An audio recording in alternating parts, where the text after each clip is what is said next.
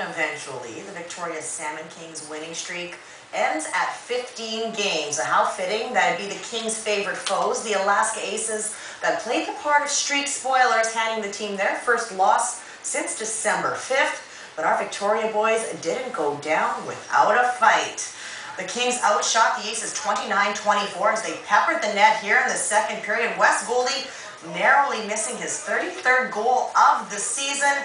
It was tied at 1 near the end of the second period when the Kings grabbed the lead. Patrick Coulon's wrister from the point finds its way past Merrick Schwartz. The Salmon Kings led 2-1 with just over 2 minutes left in the third. That 16th win seemed like a certainty until that. Alex Imbeau ties the game. Overtime solved nothing, sending us to a shootout. Thomas Canna drew first blood, beating Julian Ellis to the backhand.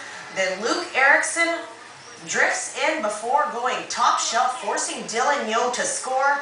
And alas, this just wasn't the Kings' night. Yeo is turned aside as the Aces win 3-2 in the shootout. The 15-game streak is the second longest in league history. But hey, even when they lose, they get a point. The Kings are 11 points back of second place Idaho.